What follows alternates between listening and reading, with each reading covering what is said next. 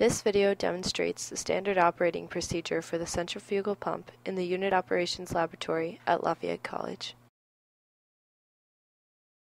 When working in the lab, standard personal protective equipment should be worn when working with a centrifugal pump.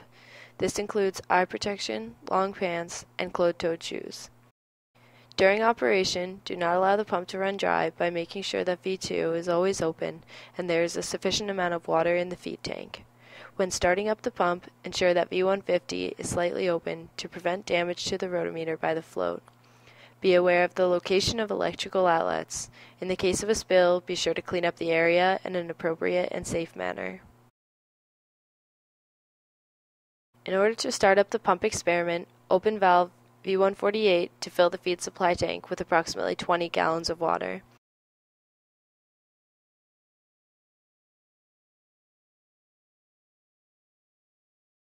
Make sure V150 is partially open to allow water to flow through the flowmeter when the pump is started. In this experiment, only the venturi section of the pipe will be used. Open valves V150, V153, V156, and V161. Make sure the following valves are closed: V149, V151, V152, V155, V159, and V160. As this portion of the pipes will not be used. Turn on the pump by pressing the black start switch as well as the power reader by flipping the red switch up. In order to calibrate the flow meter, you must first set the rotameter to its desired flow rate by turning V150.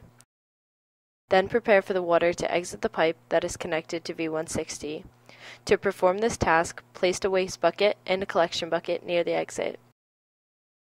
Tear the collection bucket using the scale next to the feed tank.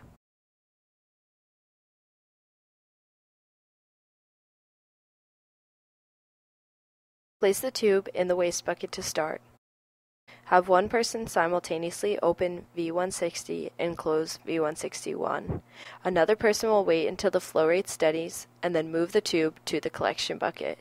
At the same time, the timer will begin to count down from 10 using the stopwatch. After 10 seconds, the exit tube will be removed from the collection bucket and moved back into the waste bucket. All the valves will be turned back to their starting position to stop the flow out of the tube.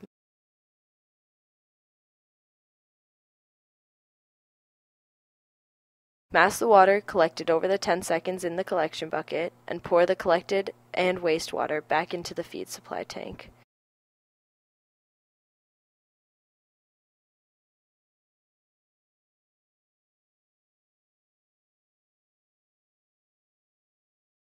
Be sure to record the temperature of the water at several points during the calibration to account for differences in the density of water. Using the proper calculations in order to find the experimental flow rate of water exiting the system in GPM. Plot the theoretical flow rate that was read on the flow meter versus the experimental flow rate calculated from the bucket and stopwatch technique. Linear regression and parity plot analysis will determine if the flow meter is calibrated properly. The objective of this experiment is to find the change in pressure and power of the pump based off of the flow rate and impeller size in order to determine a pump curve. Set the flow meter to a given value using V150 and allow the water to recycle to the feed supply tank.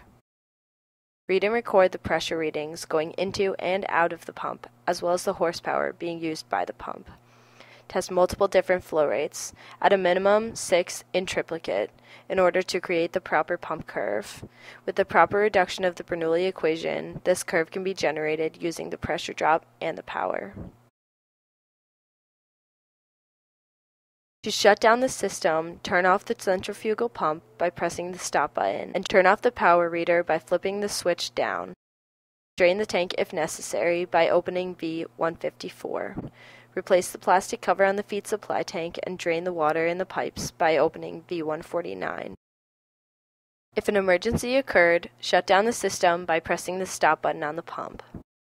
To learn more about the equipment in the Unit Operations Laboratory, watch the related videos on LafayetteChBE YouTube channel.